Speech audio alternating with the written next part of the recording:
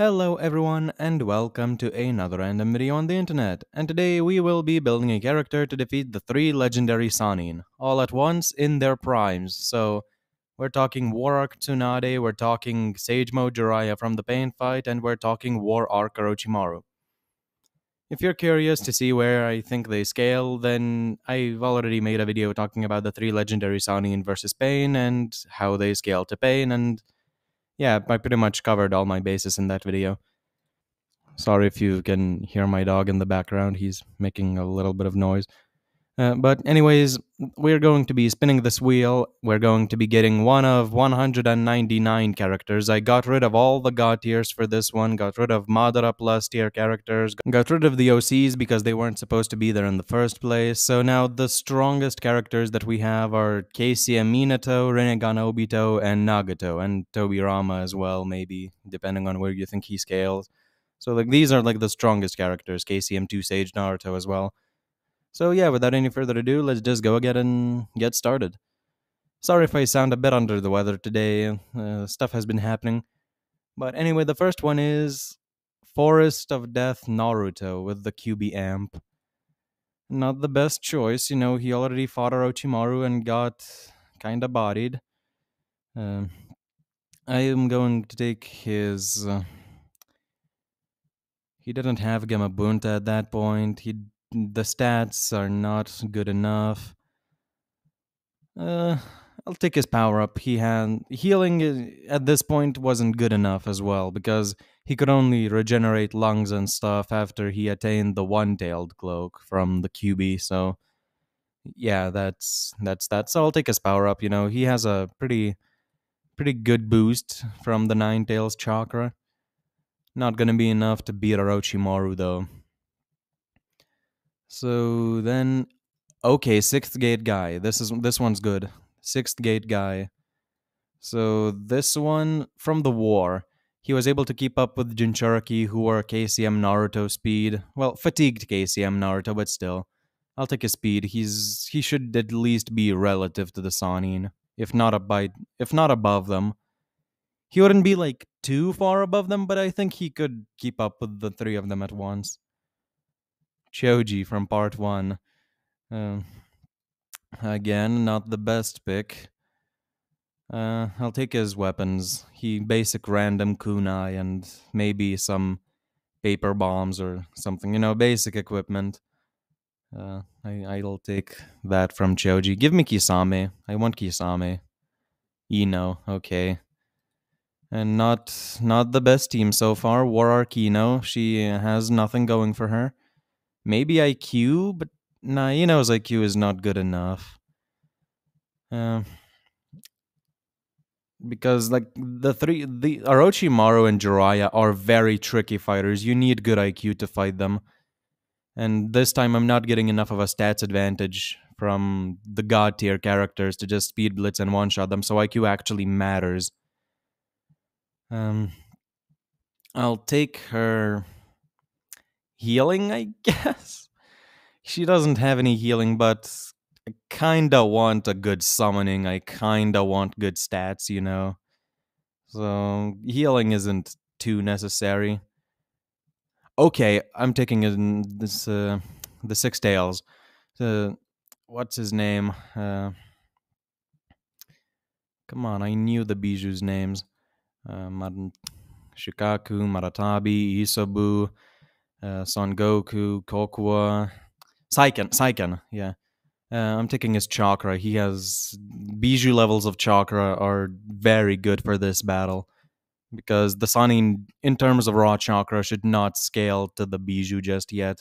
I think they could beat Biju, but not scale to them in terms of just raw power and raw chakra amount. Kurosuchi, she doesn't really have much. Her stats are not good enough. Her only jutsu that we've seen her use are by the way, this is Naruto Kurosuchi, not Boruto. So for her, she only uses Earth style jutsu a bit. Can she fly? I think she can fly, right? But that may have just been Inoki making her weightless. No, that wouldn't really. Can she fly? That's the thing. Did she fly on her own, or did Anoki make her weightless in order to let her fly? Because if she can fly, okay, I'm gonna assume that she can fly because I don't know. Like Anoki was already making the whole Turtle Island weightless in that, so I don't know if he could like handle a few more people on top of that. So I'm gonna assume that she can fly and take her ninjutsu genjutsu. She has lava style as well, which she can harden and trap people in it and stuff. So she's pretty good in that department. Then I'm gonna have a huge range advantage.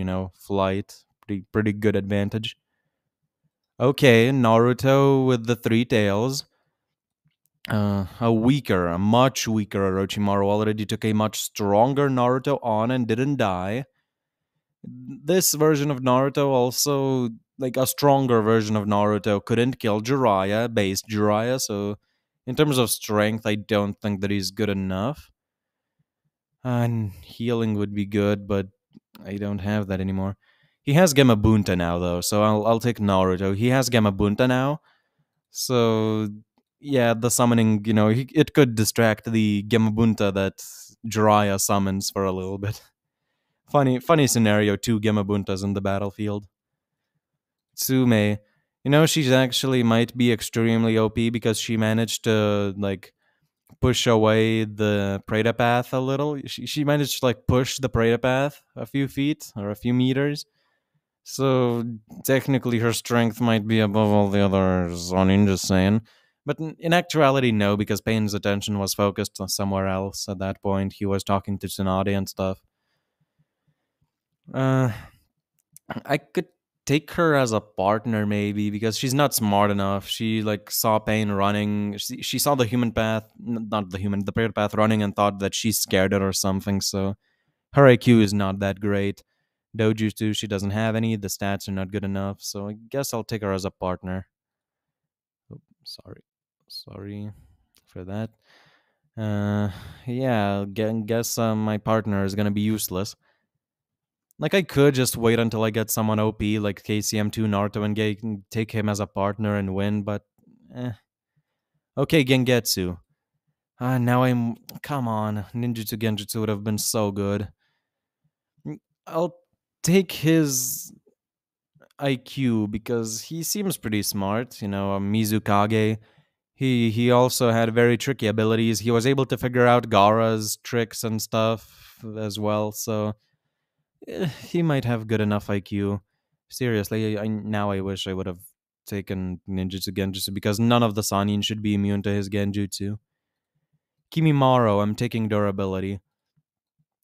Uh, I didn't put Prime and Sick Kimimaro as separate entries, but if this is Prime Kimimaro, he was able to tussle with KCM Naruto as an Edo, so I think that his durability should be good enough to like tussle with the Sannin as well, take a few hits from them and not die.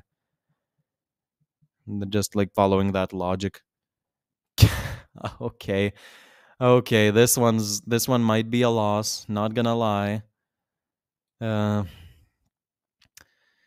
Dojutsu, she doesn't have any, but like do I risk getting someone with really good dojutsu? Because if I get the Sharingan, I have an I have a very good amount of chakra and I have a very good amount of speed. So if I get someone with the Rinnegan, then I should be able to just speed like not maybe not speed blitz, but like get close enough to the Sanin and to suck their souls out with the and with Sakon not Sakon Saiken's chakra, I should be able to soul suck them.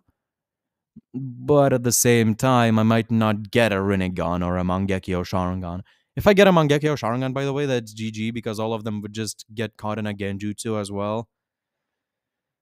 But if I take Dojutsu, then I'm gonna have to rely on getting someone strong enough to like deal significant damage to the Sanin.